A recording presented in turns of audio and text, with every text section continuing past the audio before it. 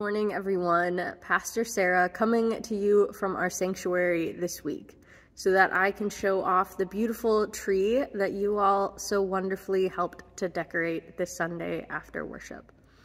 I truly enjoyed the fellowship time as we decorated the sanctuary and narthex. So thank you to everyone who stuck around to help make this a beautiful space for us to worship in for Advent and Christmas. I also want to say a huge thank you to everyone who has turned in your pledge cards. We really appreciate your generosity and your dedication to helping us continue the mission of this church in the Broadview neighborhood. We really are trying to focus on being community together. One of the things that we did is we bought our tree from Broadview Thompson across the street. And so all of the proceeds go to support their PTA. And if you still need a Christmas tree at home, they are still selling them this next weekend from 11 a.m. to 4 p.m. and they have delivery.